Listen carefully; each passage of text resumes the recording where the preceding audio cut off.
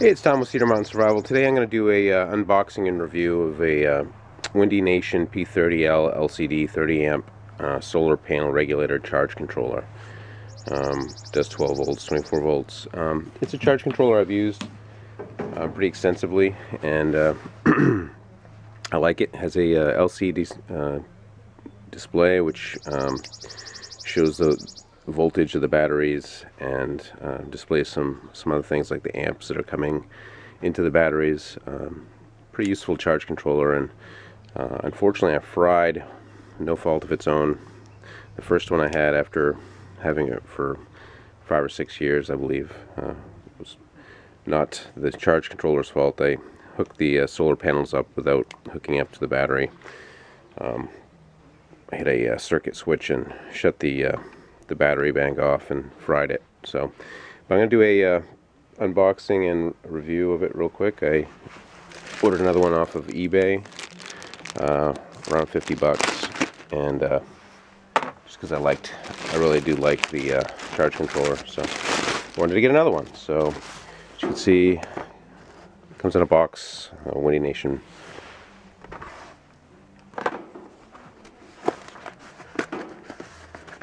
And I want to get this hooked right back up to my battery bank. Comes packaged in some foam and bubble wrap.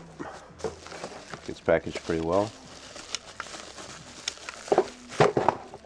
Comes with a battery temperature sensor, which is a pretty good idea to have for a lead acid battery in the wintertime. So here's what it looks like. Looks like there's a film across the display here. We'll take that off. Alright, so basically, screws, 4 screws, just kind of a plastic case. It's not waterproof, so you want to make sure you have an undercover. But you're going to hook your solar panel positive, negative up here. First you want to do the battery bank, which is positive, negative there, and they have a load. It has a load hookup as well, so you can run a light or a fan or anything else right off the DC side of things. You don't need the inverter necessarily. If you have DC appliances, you can run it off of this as well. It's got several different modes, which I'll demonstrate here once I get it hooked up to my solar panels. So it's a P30L by Windy Nation. Great charge controller, I really like it. We will install it, and I'll turn it on and show you how it works, the different modes that it utilizes. And this is a pulse width PWM, I believe, charge controller. It's not the MPPT, but it works just fine for like a cheap lead acid battery or a solar system that utilizes a battery bank that are like lead acid or whatever. You can use this charge controller for it.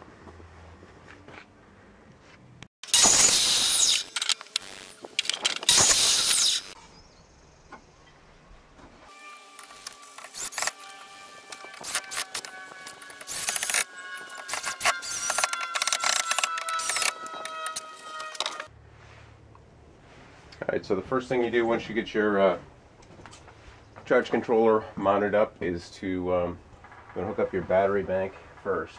So take the negative lead from my battery and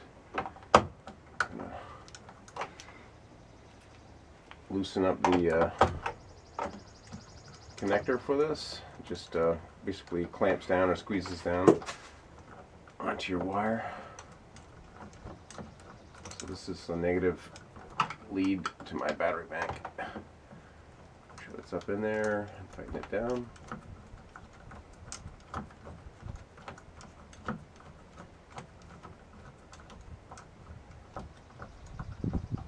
This charge controller takes pretty large gauge wires. I think it takes up to 10 or 12 gauge wire.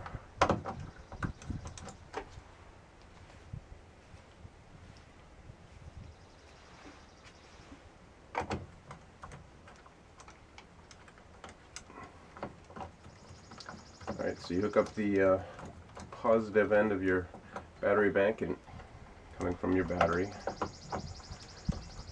Tighten that down. Wires are in there good. You can see the display now comes to life on your charge controller. And the nice thing about this P30L charge controller is that it's going to display the voltage of your battery bank, and we're going to hook up the solar, and it's going to show right here solar coming in from the solar panels. So now that we got the battery bank hooked up to my charge controller, I can now hook up the solar input. So I'm going to take the negative lead from my solar panels. This is 10 gauge wire from the panels.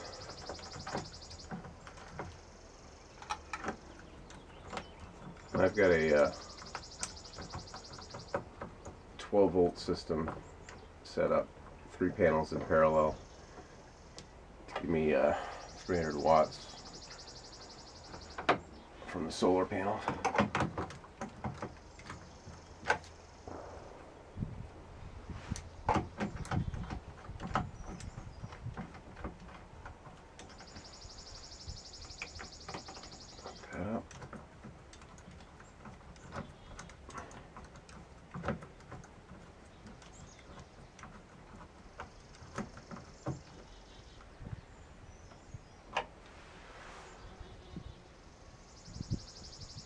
Alright, so I have the circuit breaker, the solar fused off up here. So what I'm going to do is I'm going to turn that on.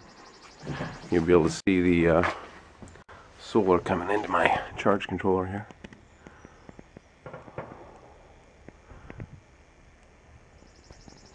So what I'm going to do is make this circuit here after I've hooked up the solar panel. And you should be able to see solar coming in from the solar panels into my charge controller, and it will charge up my battery. The thing I like about this charge controller, it shows the battery status voltage up there, 13.7. It's pretty accurate because I have a battery monitoring system down here which corroborates that 13.8 volts. I really like this battery monitor too. But it's a P30L charge controller, and gets a good rating from me. I like it.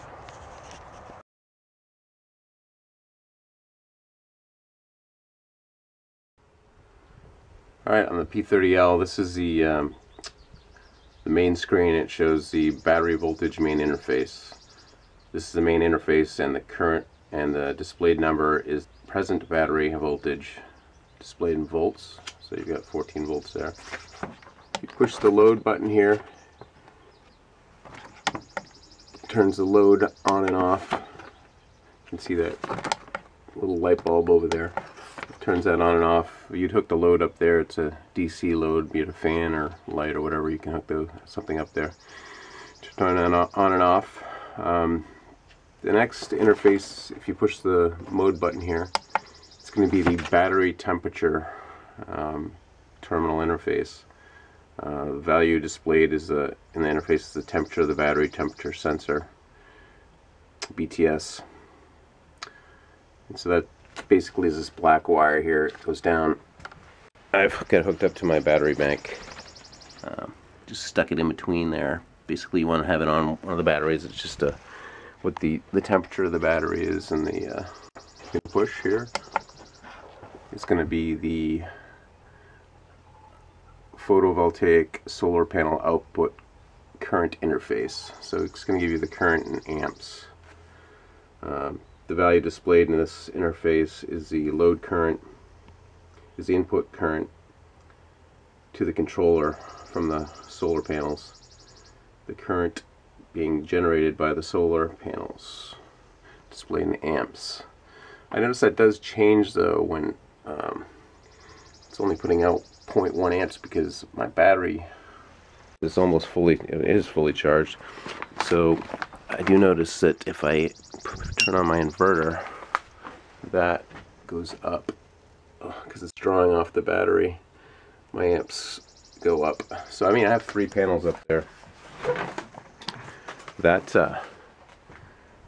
you know, each panel can put out 5 amps. So it could be as much as 15 amps up there if the battery's low.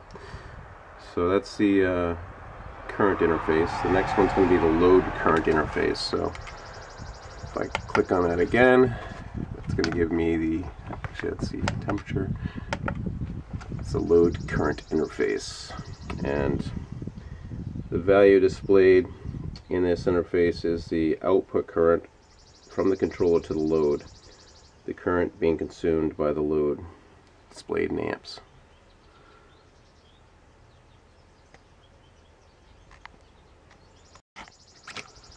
You hit the mode button again, and this is going to be your photovoltaic solar panel generated charge interface. The value displayed in this interface is the cumulative generated charge of the solar panels displayed in an amp hours. For example, yeah, so basically it's going to give you the total number of amp hours that has come from the solar panels to your charge controller. And it's displaying 0 now because I just hooked it up to disconnect interface. So if the volts go below 10.7, that's the factory preset, it's going to, the value displayed in this interface is low voltage disconnect protection voltage set from the controller. If the battery voltage is lower than the set protection voltage, the controller will automatically disconnect the load to prevent the battery from over discharging. The low voltage disconnect is user settable. So if it drops, if I have something hooked up to the load and it drops below 10.7, the battery, then it will shut off the load, so it won't drain the battery below 10.7. The mode button again. This is going to give you the low voltage reconnect interface. So in this scenario, on this, the value displayed in this interface is a low voltage reconnect voltage set for the controller. After the controller enters into a low voltage protection state and the battery voltage recovers to the value set, the low voltage reconnect, then the controller will reconnect the load automatically. So if you've got a load hooked up and your batteries are charged back up to capacity 12.6, then the load will turn back on. Again, that load is hooked up right here, whether it's a light or whatever you want to hook up. Alright, so if you hit the button again, this is going to be the over voltage disconnect interface 13.8. So the value displayed in this interface is the value in which the charge controller will stop charging the battery. When the battery voltage reaches the voltage, the controller will disconnect the charging solar panels to prevent the battery from overcharging. After the battery voltage drops below the over voltage disconnect value, the controller will reconnect the charging solar panels. So, and then you hit the button again, and this is going to be the load mode timed control interface. So basically you can set a timer when you want your load to come on. So there are a bunch of functions with the load. This charge controller is pretty versatile, able to let you set that up. I don't have anything hooked up to the load right now, but I may put a light or something out here that just comes on periodically. So that's basically the interfaces. There are some error modes and stuff in the it'll show you, but I'm not going to go over those, but those are the basic interfaces that it'll show you. So I really like this, give this a pretty good review, the P30L by Windy Nation charge controller. This is the first charge controller I ever bought. Right here it was like 10 bucks off of Amazon or eBay. It's just a cheap little charge controller. And I actually used this after I fried my Windy Nation P30L. I used this in the interim. This thing has performed really well. If if you just want something to top off your batteries, a cheap charge controller with a cheap solar system to keep some tools or something charged, these little things work good. They're made in China, whatever, for 10 bucks. But they do the job. They work fine. But that's not what this video is about. I'm going to just do the review on my Windy Nation P30L. I'm just going to mount it up here real quick.